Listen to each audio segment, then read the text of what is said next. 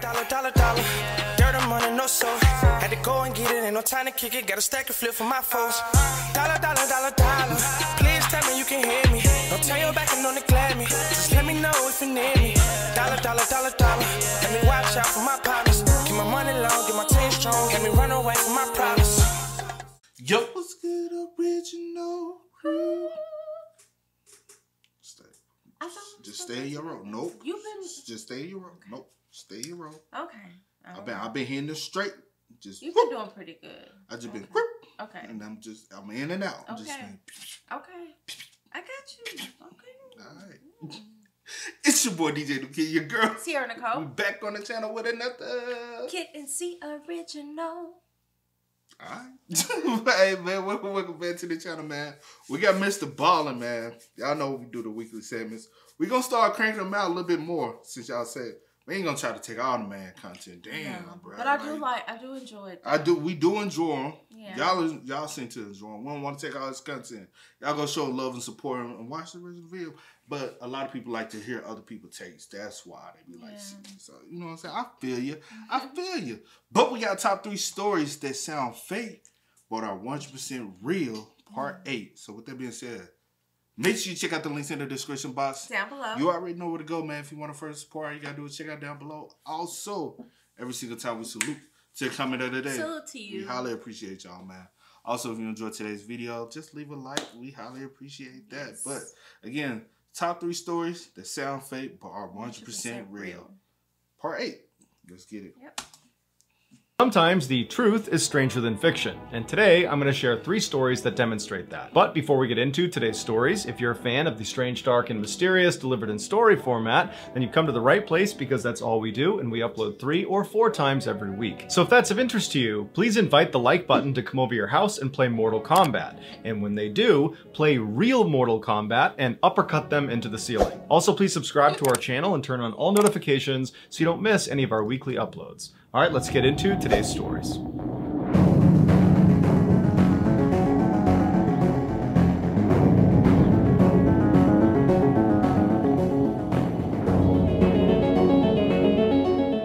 In 2013, Jim Stauffer's mother finally passed away from Alzheimer's disease at the age of 74. Her doctors told Jim that her disease had mutated in a way they had not seen before, and they asked if he'd be willing to donate her body so they could study her brain. Jim felt like his mother would want him to say yes, and so he agreed.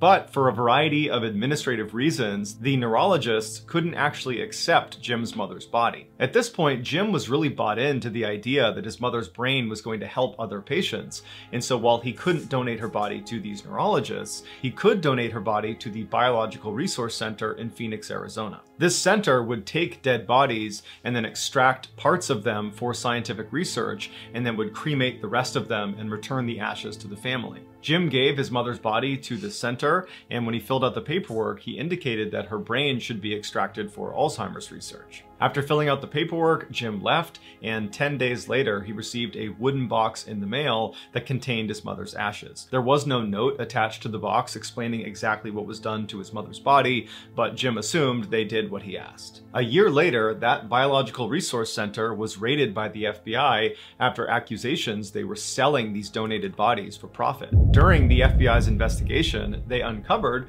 that yes, the center had been doing that and had sold at least 20 bodies to the US Army for various experiments. What? And one of the bodies that was sold was Jim's mother. She was sold for $5,893. The FBI told Jim, "What is the military doing with the body?" What? Military? Yes. What the fuck is what the? I have. Why, for one, why are y'all selling people dead? I have. 2, why the military dying? Exactly. Okay. Jim's mother. She was sold for $5,893. The FBI told Jim she had not been used for Alzheimer's research. Instead, she had been strapped to this device that resembled a chair and then had a bomb detonated underneath her. The Army was trying to understand the effects on the human body when a vehicle is hit by an IED. The ashes Jim received in that wooden box he got in the mail were only from his mother's hand. The rest of her body was unrecoverable. Also, during this FBI investigation, they found inside the center, there was a man's body on the wall with a female head sewed onto it. It appeared to be a trophy. Jim, along with 19 other families, sued the center, and finally, in 2019, they were awarded $58 million in damages. Wow. The center no longer is in operation. That's motherfuckers. Yo. That's some crazy ass. Yo. That's some crazy. Oh my ass. gosh. Have you ever heard it? Have you? Yo, now I'm about to go do like so much Extensive research. Yes. Like what I the ain't never world? heard such a thing. Never heard Y'all such. playing with people. I'm not. I understand it, but it's fucked up. It'll be different if that's what he signed his mother's body over to be, you know. But can't y'all could have just made fake bodies. Y'all really could have made dummy bodies. They could have. Like all the signs we got now, y'all can make dummy bodies to have. resemble exactly They could have did how just a that. real body is. But the fact that y'all take some, like, come on now, that's crazy. In 2004, Mitch was in his final semester at a college in Louisiana when he met another senior, a wonderful young lady named Kayla. From the instant he saw her, he knew he was in love. She played hard to get at first, but after several months, he won her over. After graduation, the pair stayed in Louisiana and moved in together while they got their careers off the ground. 2 years later, the pair got married, and almost immediately, Kayla got pregnant. At the time, Mitch's career was really starting to take off, which allowed Kayla to stay at home and take some time off. By the time their daughter was born, Mitch was making so much money that Kayla decided to just stay home and be a full-time mom. A couple years later, Kayla got pregnant again, and by the time their daughter was 2 years old, they had their son. Mitch adored his children. Every morning before he went to work, he would sneak into their room and he would watch them sleep, and then in the evenings, they would have these big family sit-down meals and then play games together until bedtime. Mitch's life was perfect. Shortly after his son's birth, Mitch was lounging on the couch in his TV room when he noticed out of the corner of his eye the red lamp in the corner of the room. It just looked funny. It was almost like the light itself was blurry, but when he looked a little bit closer at it, the entire lamp looked blurry. And so Mitch looked around the room and nothing else was blurry. He rubbed his eyes and looked back over at this lamp and it was still blurry. He turned the TV off and walked over to the lamp, and even though he was right in front of it, the lamp was still blurry. And Mitch didn't have bad eyesight, and so he's thinking, is there something wrong with me? Am I having a stroke? Do I have an aneurysm? Is there some sort of illness here that's making me see this lamp blurry when it's really not? But Mitch told himself he was healthy and that whatever this was, it was an anomaly and nothing to worry about. And so he went back over to the couch, turned the TV back on, and tried to ignore the lamp. But as he was watching TV, out of his peripheral vision, he couldn't help but notice this weird blurry lamp. And so finally, he turned the TV off again, and he turned to look at this lamp. And now, in addition to being blurry, it appeared to be upside down. Now Mitch was genuinely concerned that there was something wrong with him, because again, nothing else in the entire room was blurry or upside down. It was just this lamp. And so a few minutes... Is he alone? By himself? Like, is the wife and kids Yeah, gone, or are they asleep? I ain't pay attention. I ain't know if he said that part or not. I didn't hear him say where they were. All right. else in the entire room was blurry or upside down. It was just this lamp. And so a few minutes later, his wife and his kids came home, and Mitch decided he would not tell them about this lamp. He didn't want to alarm them. He figures he will get to the bottom of this blurry lamp, and then he will tell his wife and kids. And so that night, the family has a sit-down meal, and then afterwards they play some games together, and then everybody goes upstairs and goes to sleep. But after everyone had gone to sleep, Mitch was just laying in bed thinking about this lamp. And so finally, he snuck out of his bed and went downstairs to the TV room, and he sat on the couch and he just stared at this lamp. And for hours and hours, he just fixated himself on this lamp, watching it kind of morph around and turn upside down and get blurrier and blurrier by the second. The next day, Kayla found Mitch lying on the couch, passed out, and she asked him if he was okay. And again, Mitch didn't tell her about this lamp that was still blurry. He just told her that he wasn't feeling well and he was not going to go to work that day. But Mitch didn't go to work for 3 more days. He just sat on the couch and stared at this lamp. And Kayla obviously picked up on this strange behavior and kept poking and prodding to get more information about what was going on, but Mitch never told her the truth about this lamp. He just kept telling her he felt sick. She urged him to go see a doctor, but Mitch told her it would be fine, he'd get better.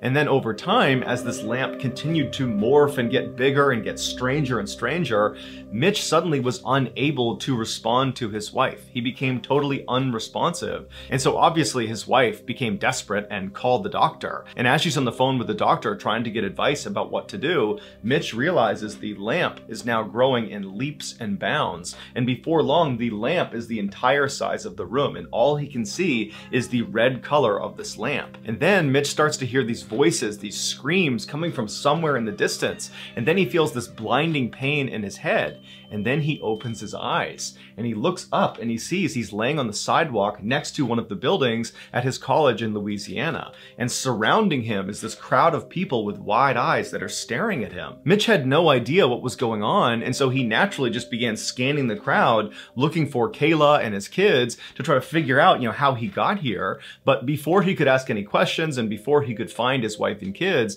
a police officer ran through the crowd, picked him up and ran him over to his police car, put him in the back, and then began driving away. And so while Mitch is in the back of this police car, he turns to the officer and he says, "What's going on?" And the officer would tell him he was attacked by a huge college football player. He got hit in the head and he fell backwards and he hit his head again and he fell unconscious. Mitch asked the officer where his wife and kids were, and the cop said he had no idea. And that's when it clicked for Mitch. The lamp wasn't real. Neither was his wife, neither was his daughter, neither was his son, neither was his life. For the past 10 years, it was all a hallucination while he was unconscious after getting attacked. Mitch was brought to the hospital where he would make a full physical recovery, but after being released, he was horribly depressed, and he had to get intense therapy to basically grieve for the loss of his family that never existed. These days, Mitch says he can barely remember what his family even looked like, but periodically in his dreams, he will catch a glimpse of his son in his peripheral vision, and his son is perpetually 5 years old, and he's trying to talk to his father, but Mitch can never understand what he says. Was he foreshadowing, or did he get, we're going to here, all right? Mm-hmm. You know where I'm going? Mm-mm. Or was he knocked unconscious where his subconscious mind tapped into his other, like a his past life or something, and he could see everything happen in his past life, but now when he wakes up, because when you get knocked unconscious, it's like you always say, you travel, because you're not a sense of like when yourself. You sleep or when you like whatever, So that's what I'm saying. Did he possibly? Who knows? That's definitely debatable. Or did he foreshadow for? Is it foreshadow? Like he seeing into the future, or what could have possibly been his life, but he was so stuck on. You know what I'm saying? That's what I'm saying. Like I don't know. Like it's debatable. Like since he was unconscious, like. A lot of people, if they believe in the past, you had a past life, reincarnation, stuff like that. A lot of people would believe that he tapped into his past life and everything he experienced, and that light lamp represented a light, a connection to something. To you know what I'm saying? That is so crazy, and I'm sitting here thinking, I'm like, where they get this lamp from? Like, what type of lamp is this? But the whole time, everything is not real. Yeah, it's crazy. In 2007, Brett Ryan was a charming 26-year-old man living in Toronto, Canada. He was known as an extremely friendly guy who was always smiling ear to ear with his trademark grin. In his spare time, he could be found at children's hospitals reading to sick kids, or at the community center volunteering as an umpire for Little League baseball games. But behind his seemingly perfect exterior, behind the scenes, Brett was struggling. He had to move back in with his parents after dropping out of college and racking up over $60,000 of debt. While his friends graduated college and went on to begin their careers in medicine and finance and education, Brett was only able to get a job as a part-time house painter. Brett felt like he had a lot of potential that he was squandering, but he felt like the debt that he had racked up was really his roadblock between him and the life he was supposed to have. And so instead of working hard and making some money to pay down his debt, he decided to come up with an absurd get-rich-quick scheme that actually kind of worked. On October 20th of that year, Brett walked into a bank near his home, and he had hospital bandages wrapped around his head and his face, and his left arm was in a sling. And he walked up to one of the tellers and he handed her a note that just said, "I have a gun underneath this sling, give me $2,000. And the teller very quickly complied, and she gave him a little over $1,000. That was all the money she had. And Brett took the money, turned around, and calmly walked out of the bank. And he got in his car and he got home, and he was totally exhilarated, and he's half expecting the police to just show up at his front door, but they never did. He was never caught. And after that, he was hooked. For the next 8 months, Brett robbed a dozen other banks in the area, stealing almost $30,000. He became so confident in his ability to steal without getting caught that he began dressing up in these ridiculous outfits that included this huge, obviously fake beard. And in fact, the media dubbed him the fake bearded bandit. The reason Brett wasn't getting caught is because the police would get his fingerprints at the crime scene, but because he did not have a criminal record, his prints were not in the database. And so the police basically just had to set up and hope to catch this guy in the act. And in the summer of 2008, they finally would catch the fake bearded bandit. At Brett's trial, dozens of his friends wrote letters of support to the judge saying that Brett was actually a great guy, that this was a product of desperation and a total break from his normal character. And some of the organizations that he volunteered with did the same thing, writing letters to the judge saying what a meaningful contributor Brett was to the community. When Brett spoke at his trial, he was incredibly remorseful and said he had allowed his debt to get totally out of control and that admittedly he had not handled it well. And so the judge took all of this into account, all the letters of support and Brett's overall appearance in court, and he decided that this was indeed a break from character and that Brett was actually a very promising young man and that he did not deserve the harshest penalty. And so Brett was sentenced to just under 4 years, which considering the crime was a very lenient sentence. And so Brett... That's fucked up. That is very, like... How many banks he robbed? Over a dozen. And you only get 4 years? That is crazy. You must know some powerful folks to write you some letters. Or it was just because of the outbursts from like the community, because he volunteered different places he worked with, like I don't care, bro. You know what I'm saying? Then his friends that are now like in medicine and finance and stuff. I said some power. That's what I was saying. Yeah. So, but that's bro. That's We crazy. all know. To jail, but then less than 2 years later, in 2010, he was granted parole and allowed to move back in with his parents. And his parents would say he was a changed man ready for a fresh start. But Brett would find life outside of jail was exponentially harder now that he was an ex-con. It was extremely hard to get a job, which meant he had no income, and without an income, he couldn't pay down all those debts he had, and so he had to declare bankruptcy. As for life at home, it was very difficult. Brett's family was very embarrassed about what he had done, and when Brett moved back home, it was obvious that all the neighbors were gossiping constantly about their family.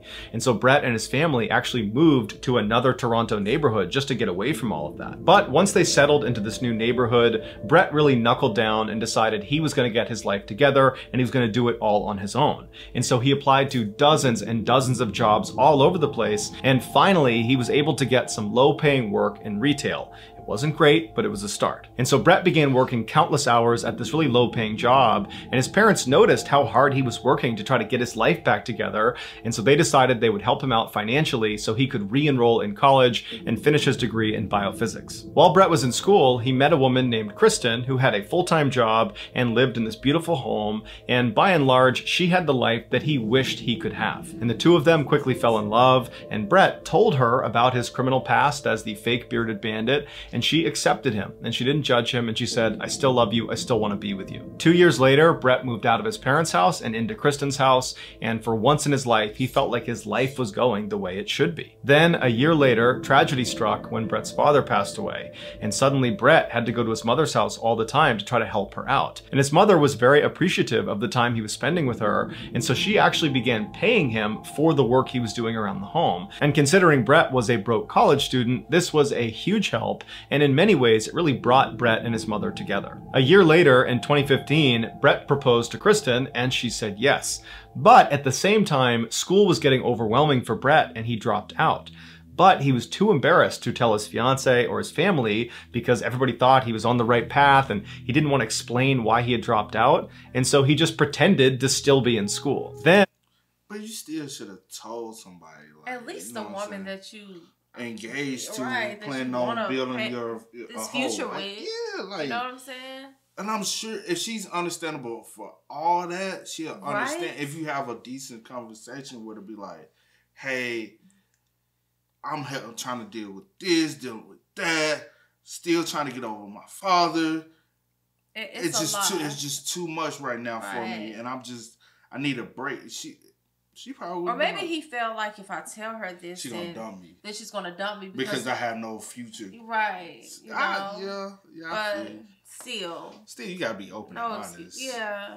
In the spring of 2016, when Brett should have been graduating, he got a very lucky break when a big tech firm in Toronto offered him a job. On paper, Brett should not have gotten this job. He wasn't qualified. He didn't have a degree. But in getting this job, Brett was able to tell his fiance and his family that he had just graduated college, and that was how he was getting this job. His family and his fiance were a little confused why they weren't invited to his graduation ceremony, but nonetheless, they were very excited for him, and they took him out and they celebrated. Then, a week after Brett accepted this job, the tech firm rescinded their offer when they discovered Brett was in fact the fake bearded bandit. Now, Brett panicked because this job represented this perfect piece to his web of lies that allowed him to pretend he had his degree and that everything was so great, and so he couldn't possibly tell his fiance and his family that he didn't get this job. And so he decided he would just lie and pretend to go to this job every day. Meanwhile, Brett's mom began bragging to all of her new neighbors about her son Brett, who had really turned his life around. He graduated from college, he got this great job, he's got a beautiful fiance, he's got this wonderful home. Everything is just going great for Brett.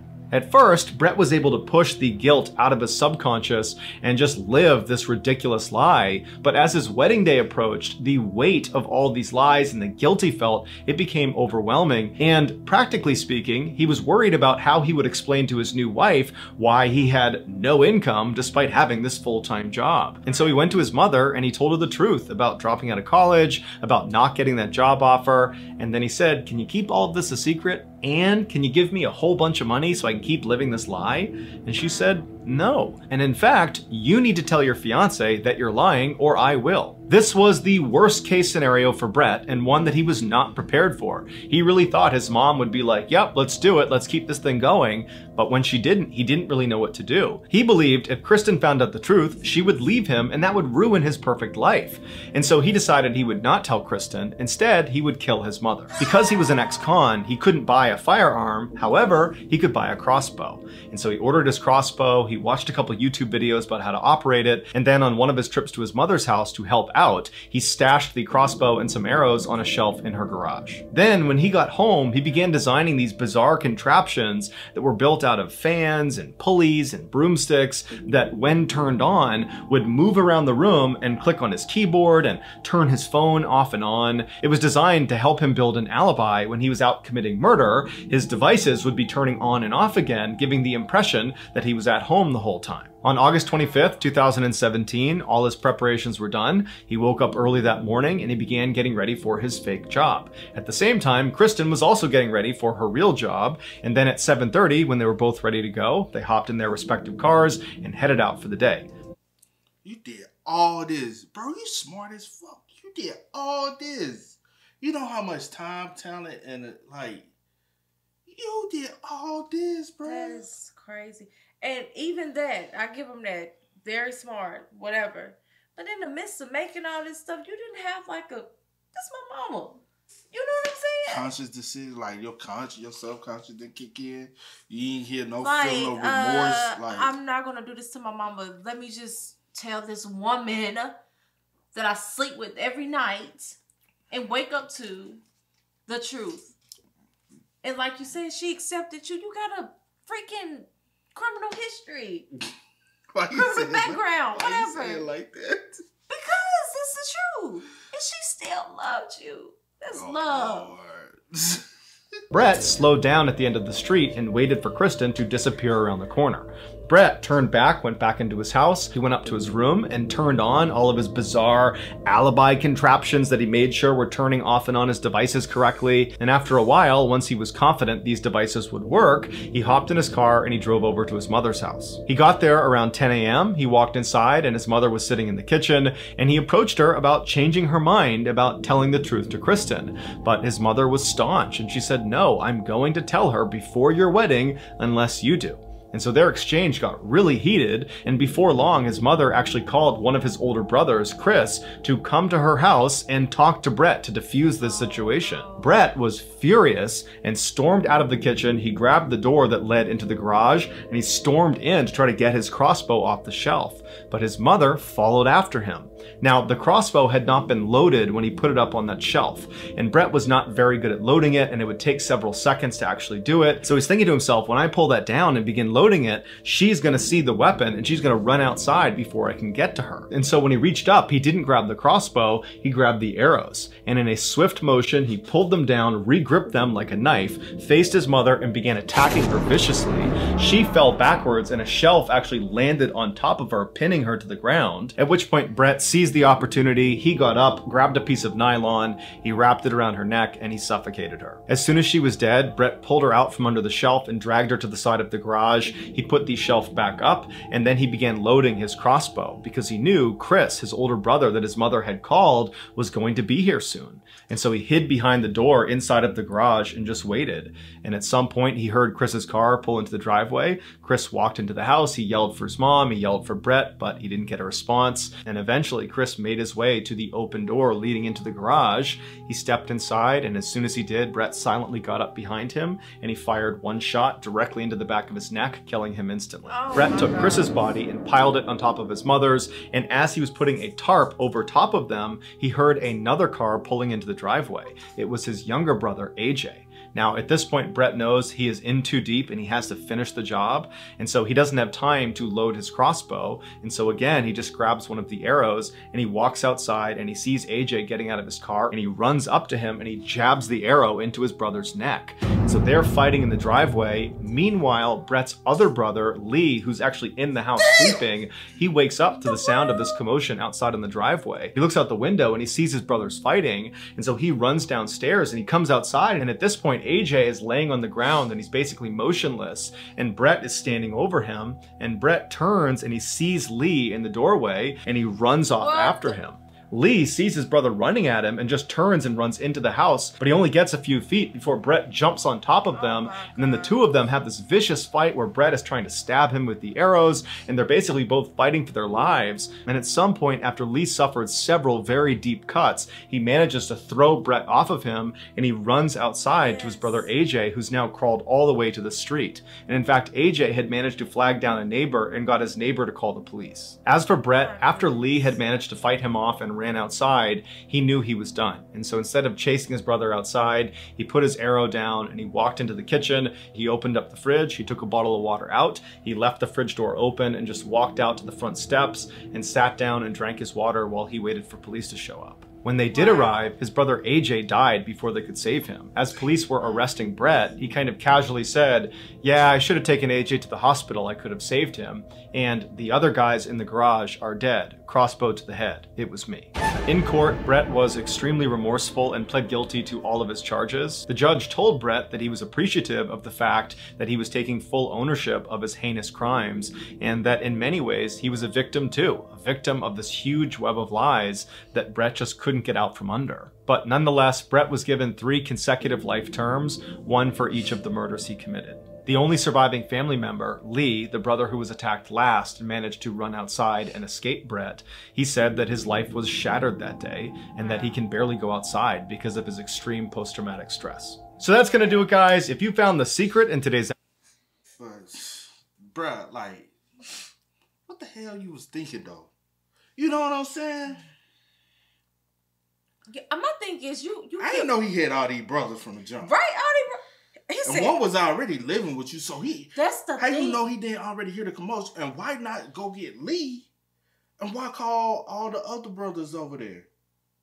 Because maybe she know that the older brother can probably talk some sense, you know, into or whatever the case is. You don't know like how the relationship really is or how they like are with each other. And Brett, he a dumbass. Yes. Did you not think? You didn't Lee think about in the house. You didn't think about, look, you don't remember the names. Then you didn't think about, well, she did call Chris. Right? So I can't go through it today. You can't. Like, you forgot about all your brothers in the midst of all of this. And you go ahead. No, my thing is you killed your mom. your older brother, and your younger brother tried to kill Lee, all because you didn't want to tell your wife that you didn't graduate. A, I didn't graduate, and B, I really don't have this job. I did get the offer. Yeah. But they reneged. Because they found out my criminal history. Was. And they no. And she would have been understanding, and she probably would have been like, okay, that's fine. Let's keep trying. Let's just keep trying. Not something. Even that. It was the fact that, like, he couldn't deal with mentally, he couldn't deal with the pressure, the realization. I wouldn't even say the pressure, the realization that everybody else has passed him. Right. That was his whole downfall. Yeah. Because he couldn't grasp the, like, because he looked at it like, damn. I'm looking, because he, kind of like how nowadays so many people looking at everybody's success on social media, looking at everybody, oh, this person got this person got this. Damn, bro, what am I doing with my life? And that can take a toll on someone's mental. Like, that really can. So he went into robbing. Yeah. But you get a break, my G. You really get a break. You got that, and you went back to school. Break. Now, understand, shit happens in life. Trust me, you ain't the only person who has went through that, got a break, got another second chance. To go back to school. Yeah. And then a parent might lose a parent. You ain't the only person who go through that. And then have to deal with helping, because as your parents get older, all of us have to go through the process of helping our parents. You ain't the only one. And it was he had to have this perfect life that he probably always envisioned. And that's what it is. And that's what it was. Because even the chick he ended up dating, did you really, to be real, want to be with her? Or she had this perfect life, and you like, I gotta match that. Yes, I gotta match, or let me put myself in her perfect life, because this is always the life that I envision for myself. That kind of part of, because it's like, do you really want to be with her? Or she just asked the extra bonus, like, okay, now I got the woman that got the nice money, we got a nice crib. Now I'm gonna because I'm with her, I'm gonna put myself in that position too, so we can really be this power couple. Yeah, and that's that. He got caught up in the wanting this limelight lifestyle. I won't say. Not limelight. I was just say this perfect lifestyle, this perfect life that he always envisioned for himself. But that's not how. But when he wasn't able to, even though she's able to provide and do what she do because she actually has a real job making good, and he wasn't able to do that same thing. You know what I'm saying? And as and as a man, I probably like not being able to probably be and all, because all these people you went to college with, you was still able to call them up some type of way. Because they wrote a letter for you, so you still had communication. Or even if you didn't call them up, they still vouched for you. But what I'm saying is, you still have to have communication with all these people for them to even write a letter for you. Because it's like somebody who just random. Well, I went to school with Sierra. I went to college with her. So no, you have to have some type of relationship with. No. I get that. You probably had some relationship with them. And so you seeing what I'm saying is you had some type of relationship with them, and you seeing all the success that they have because they finished college, they got the career they wanted, and you like, damn, I flunked out. Maybe he should have just sat and really like thought, man, college ain't for everybody. Let me figure something. Let me go out here. You was a painter. And this is the thing. That's money. This is the thing. Regardless of the fact, that job that you got that offer for, regardless of the fact if you finished school or not, if you didn't go out here and rob all these banks, you could have gotten you a good paying job without a degree and made a good living for yourself. He probably lied on his resume too. Because think about it. They ask you a lot of times they ask you on your resume, are you a convicted felon? He probably said no.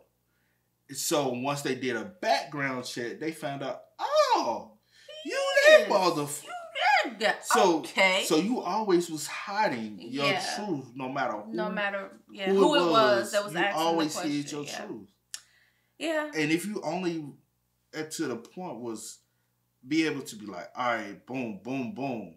Yeah. Because maybe you wouldn't even told them about the job if you had put on your resume, I'm a convicted felon, and then I don't think they could technically ask you what you was convicted for. I'm not 100% sure with that logic. I'm not sure. But maybe they would have denied you because they were like, well, he's a convicted felon. We really I think so. If it acts like, if it says if so, like, but I don't know. I don't think they can really ask and go unless you lie. Yeah, I guess. I don't know. But what I'm saying is, maybe they wouldn't even offer you the job in the first place. So if you would have just told the truth. So you didn't even have to there would have been one less lie that you would have had to tell you. One less step you even had to deal with. It's just sad that... And then... Oh, my bad. No, I was just going to say it's just sad that so many people, lost their lives because of your lies and that you didn't want to tell the truth. What I was going to say was, how was that even going to be your alibi that you was at home because your fiance, you had already told her you was going to work? But your phone would have been at home, and and would have had activity. She would have been like, well, I thought you was headed to work. You would have had to come up with another lie. That is true. I don't know. It's just too much. That was a lot. Stupid, man. That was a lot. Hey, man. Y'all spam us up in the comment section down below. Let us know y'all thoughts and opinions. We can go on and on about this dude because he didn't think that. He just acted on emotions and the fact that everything was not perfect for him. Right. That's the reason why he murdered all these people. It wasn't perfect. So he always tried to find a way to make everything accommodate to what he wants. Okay, this ain't perfect. I gotta find a way to fix this. Oh, I gotta find a way to fix this. Let me clean this up. Let me do this. And it just got him in this turmoil. But whatever. Man. With that being said, y'all spam us up. Let us know y'all thoughts and opinions. But as always, y'all know how it goes, man. I do go by the name DJ Nicky. This is we are. Had to go and get it. Ain't no time to kick it. Got a stack and flip for my foes. Dollar.